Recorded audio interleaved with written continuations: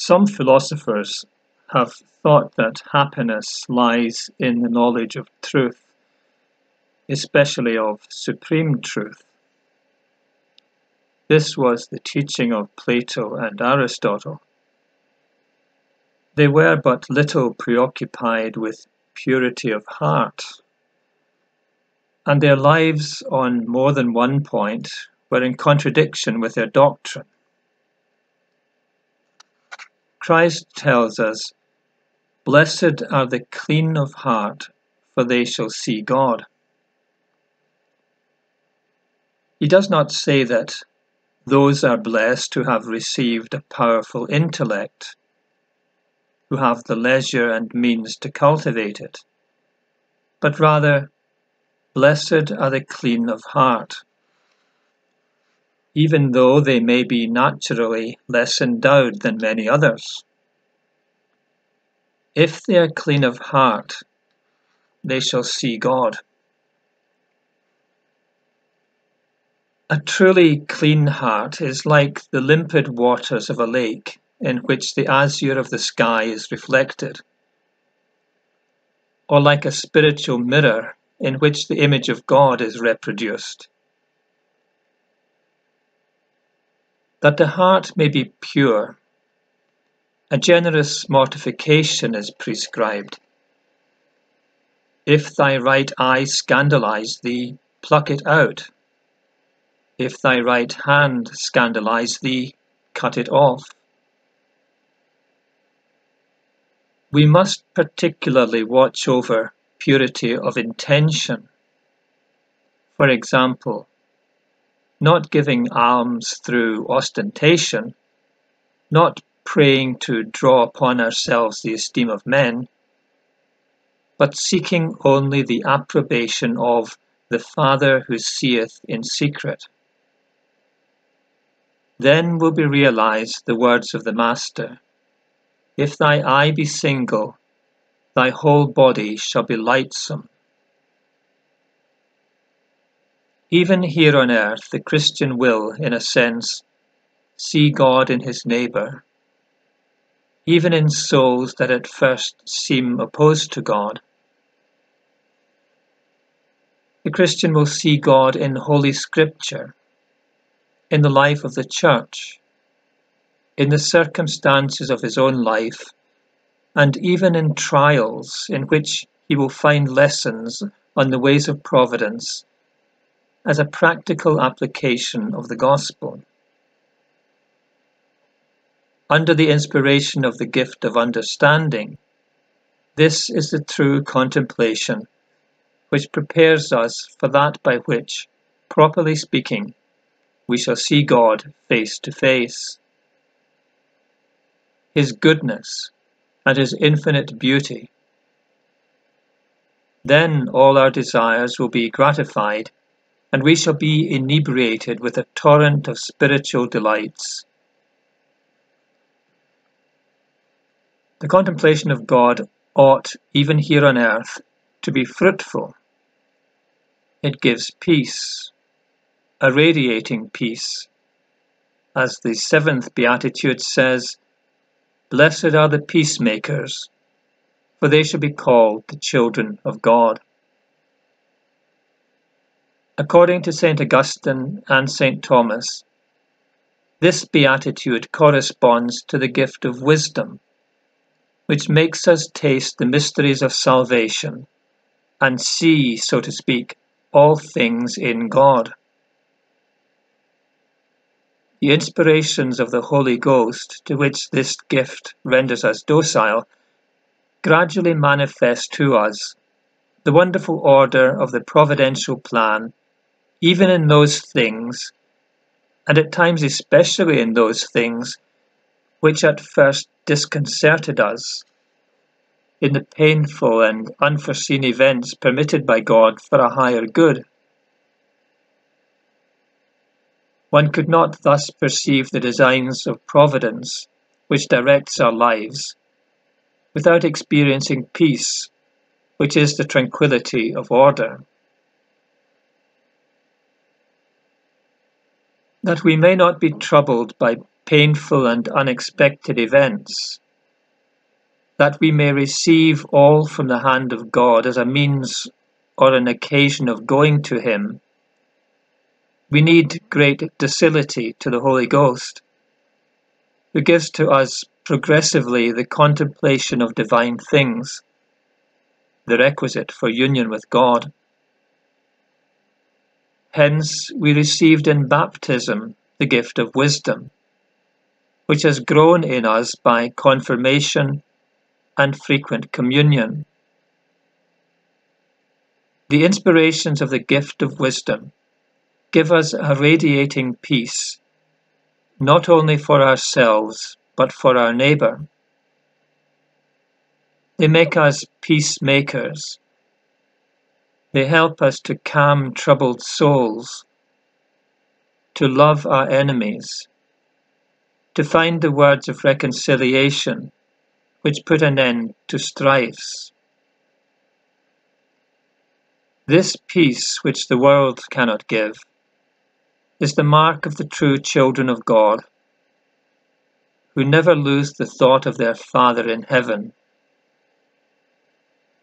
St. Thomas even says of these Beatitudes, they are a kind of preparation for future happiness. Lastly, in the 8th Beatitude, the most perfect of all, Christ shows that all he has said is greatly confirmed by affliction borne with love. Blessed are they that suffer persecution for justice' sake, for theirs is the kingdom of heaven. The final trials especially, the requisites for sanctity, are indicated here. Christ's surprising statement had never been heard before. Not only does it promise future happiness, but it declares that a soul should consider itself happy even in the midst of afflictions and persecutions suffered for justice. This is an altogether supernatural beatitude, which is practically understood only by souls enlightened by God. There are, moreover, many spiritual degrees in this state, from that of the good Christian who begins to suffer for having acted well, obeyed and given good example, up to the martyr who dies for the faith. This beatitude applies to those who, converted to a better life, encounter only opposition in their surroundings. It applies also to the apostle whose action is hindered by the very people he wishes to save, when they will not pardon him for having spoken the gospel truth too clearly. Entire countries sometimes endure this persecution, such as the Vendée during the French Revolution, Armenia, Poland, Mexico, and Spain. This beatitude is the most perfect because it is that of those who are most clearly marked in the image of Jesus crucified. To remain humble, meek, and merciful in the midst of persecution, even toward persecutors. And in this torment, not only to preserve peace, but to communicate it to others, is truly the perfection of Christian life. It is realized especially in the last trials undergone by perfect souls, which God purifies by making them work for the salvation of their neighbour. All the saints have not been martyrs, but they have in varying degrees suffered persecution for justice' sake, and they have known something of that martyrdom of the heart which made Mary the mother of sorrows. Christ insists on the reward promised to those who thus suffer for justice. Blessed are ye when they shall revile you, and persecute you, and speak all that is evil against you untruly, for my sake. Be glad and rejoice, for your reward is very great in heaven. These words of Christ kindled in the souls of the apostles the desire for martyrdom, a desire which inspired the sublime utterances of St. Andrew and St. Ignatius of Antioch. These words live again in St. Francis of Assisi, St. Dominic, and St. Benedict Joseph Labre. Inspired by these words, these saints were the salt of the earth, the light of the world, and they built their houses not on sand but on rock, houses that have been able to weather all storms and have not been overthrown. These Beatitudes, which, as St. Thomas says, are the superior acts of the gifts or of the virtues perfected by the gifts, go beyond simple asceticism and belong to the mystical order. In other words, the full perfection of Christian life belongs normally to the mystical order. It is the prelude of the life of heaven, where the Christian will be perfect as the Heavenly Father is perfect, seeing Him as He sees Himself, and loving Him as He loves Himself. Saint Teresa writes, "They read that we must not be troubled when men speak ill of us, that we are to be then more pleased than when they speak well of us, that we must despise our own good name, be detached from our kindred, with many other things of the same kind. The disposition to practice this must be, in my opinion, the gift of God, for it seems to me a supernatural good." In other words, this disposition goes beyond simple asceticism or the exercise of the virtues according to our own activity or industry. It is the fruit of a great docility to the inspirations of the Holy Ghost. Moreover, the saint says, if a soul loves honours and temporal goods, it is in vain that it will have practiced prayer, or rather meditation, for many years. It will never advance very much.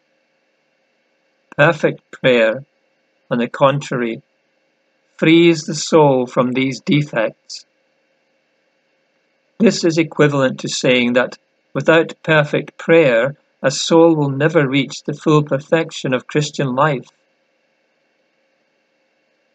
The author of the Imitation also expresses the same idea when speaking of true peace.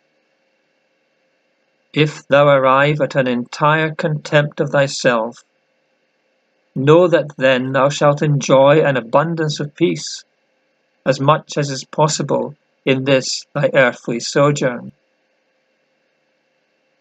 This is why in the same book of the Imitation, the disciple asks for the superior grace of contemplation. I stand much in need of a grace yet greater, if I must arrive so far that it may not be in the power of any man, nor anything created to hinder me. He was desirous to fly freely to thee who said, Who will give me wings like a dove, and I will fly and be at rest? Psalm 44:7. Unless a man be disengaged from all things created, he cannot freely attend to things divine. And this is the reason why there are found so few contemplative persons, because there are few that know how to secure themselves entirely from perishable creatures. For this a great grace is required, such as may elevate the soul and lift it above itself. And unless a man be elevated in spirit, and free from attachment to all creatures, and wholly united to God, whatever he knows and whatever he has is of no great importance. This chapter of the Imitation belongs, properly speaking, to the mystical order. It shows that only therein is the true perfection of the love of God found. Saint Catherine of Siena speaks in the same way in her dialogue. As we have seen, this is the very teaching given us by Christ in the Beatitudes, especially as St. Augustine and St. Thomas understood them. That is, as the elevated acts of the gifts of the Holy Ghost, or of the virtues perfected by the gifts. This is truly the full normal development of the spiritual organism, or of the grace of the virtues and the gifts. The Beatitudes show it to us not in an abstract and theoretical form, but in a concrete, practical, and vital manner.